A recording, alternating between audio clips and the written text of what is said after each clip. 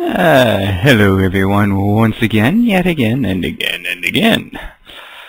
Okay, this little video that I'm making, it was inspired by a good friend of mine, Mr. Rowsdower Saves Us. He posed a question that was actually really good on his own account, hence why this is also put in as a reply. So if you want to know what I'm talking about in its entirety, you should go see that one first before continuing on. Okay, now, on the soul. I think the biggest misconception of the soul is the treatment of it as an object.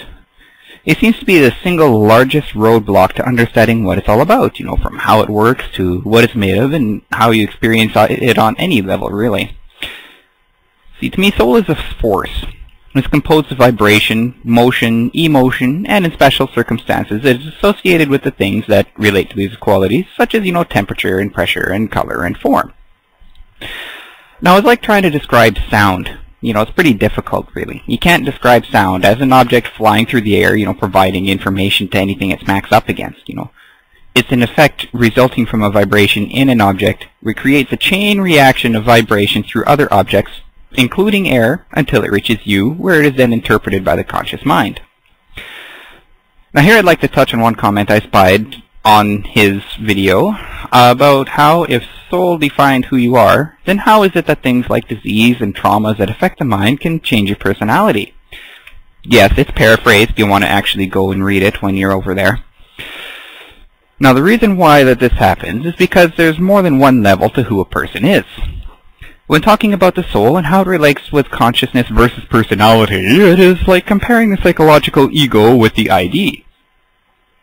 I can never remember which one is which, but anyways, the consciousness is a large-scale background, of which we are but a fraction normally. It's the really big me that sits and observes and learns from what I experience as a person down here, affected by the basic ideas imparted by my soul, and combined with my learning and experience in the physical aspects of intelligence. Note the emphasis on the use of the word intelligence here, okay? It's not my consciousness, but only my conscious self, the part of the larger whole that works in the background that's down here. Anyways, I define the soul like this. The soul is the chief influence towards who you are as a person. While it may not be a direct reflection of your personality, it is linked with your personality dispositions, the source of your callings, the instinctive drives towards specific topics or thoughts. It's the backdrop to your core nature as a living being. And what is it made of? Well, the soul is a combination of things, really. It's a combination of force, it's a combination of energy, vibration, emotion, and of course consciousness. Again, note I'm using consciousness meaning the big scale, as opposed to more transient implications of personality or intelligence. The forest, complete with the sunset sky and mountainous horizon, the winding stream, and the wandering deer at its side, as opposed to just some innocuous tree sitting in the middle somewhere. Now, what does it do? Well, it acts as a backdrop, like I said before, to everything that makes you, you. It's your personal divine self, and it's there to find its own divinity within the grand scheme of things. It's the drop of water trying to figure out where it fits in the ocean.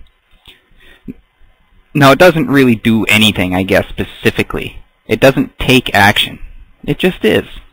It doesn't facilitate learning, it's the learner. It's not the action, it is the thing doing the action. It's the force of consciousness and spirit that exists to experience and grow to better itself. I guess you could call it the God within. Or, for Christians out there, you could call it your Holy Spirit. It's the force of divinity and the desire to reach that state and to better it. Now this was a really short one, but thank you everybody for listening. I hope that this little bit of rambling here made at least some sense. In the meantime, I'll say farewell for now to all of you, and I will see you next time.